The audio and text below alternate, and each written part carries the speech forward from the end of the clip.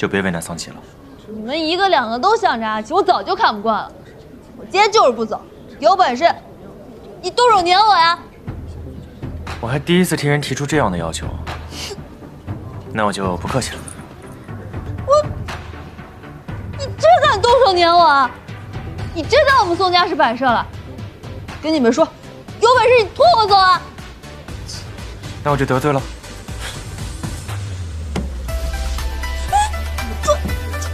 庄园，你放我下来！你放我下来！庄园，你放我下来！庄园，多看书吧，都放了吧，放了。给我放手，听见没有？庄园。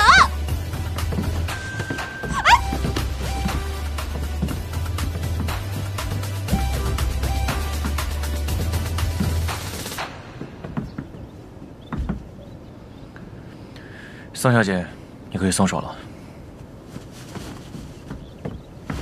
阿姨，你没事吧？卓公子，没想到你平日里看着对女子体贴，竟然也这般粗鲁。我确实优待女子，不过和桑琪作对的除外。你们来典籍室，不懂得礼仪，也不晋升，我确实没法优待你们这样的。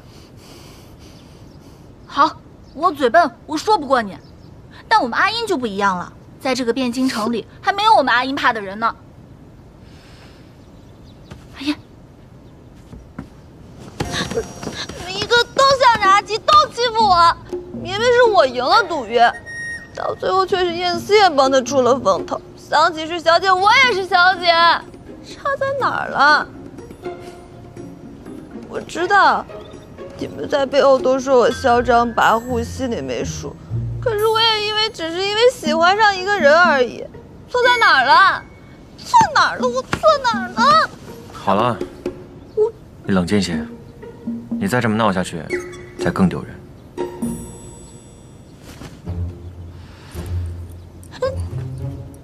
你干什么？没干什么，就是平日里难得见你如此娇憨。不许你这么说！这又不是说你坏话，我倒觉得你这样比平日里飞扬跋扈可爱多了。要不试试换个风格？可爱？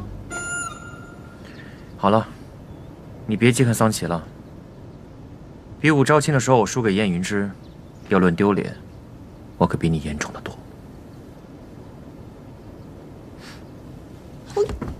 又怎么了？你们稍后是要回府吧？等我片刻，我送你们。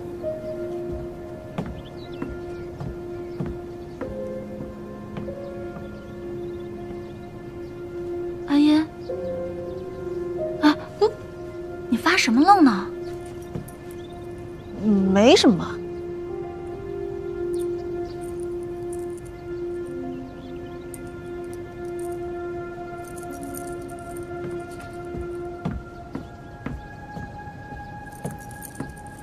桑小姐，我们走吧。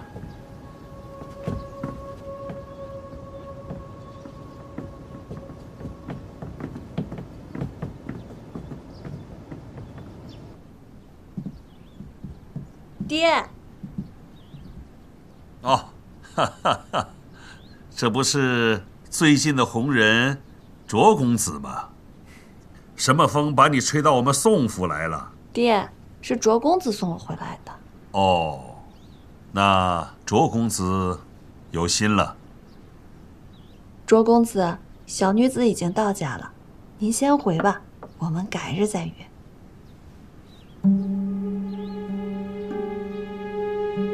佳音，你先回房休息吧。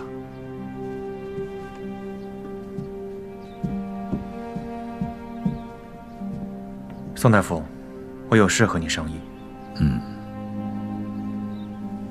到我书房吧，请。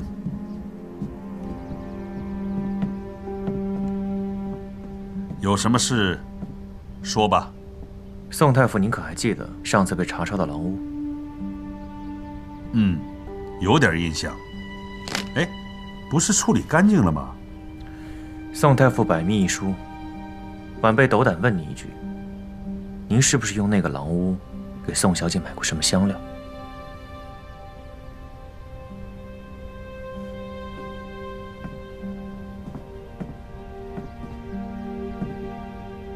确有此事。那您可要小心了。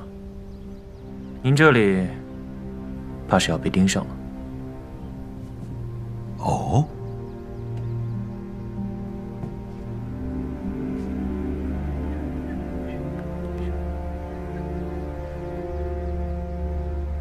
此事当真？8九不离10，还请宋太傅早做打算。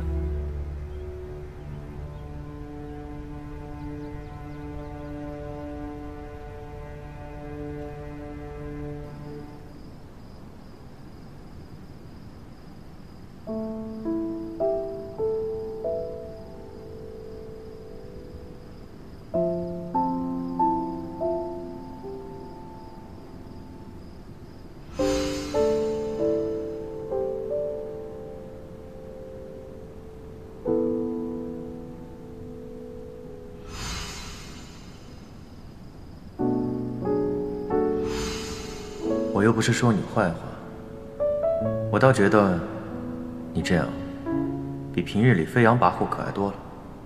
要不试试换个风格？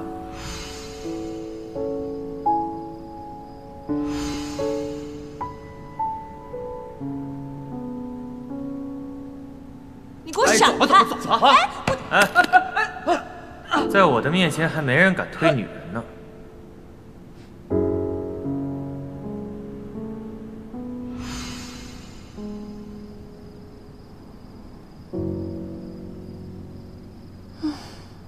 宋佳音呢？宋佳音，你这是怎么了？你可得记得，你将来是晏思业的夫人，怎么能惦记别的男人呢？可是卓公子也是汴京4公子之一，又是新科状元，连爹爹刚才都说了，他是当朝红人，也不比晏思业差。关键他对我可不一般。我说的是要嫁给汴京最优秀的男人，可是眼前这2个男人各有千秋，真的让我2折舍其一，实在是太难为我了。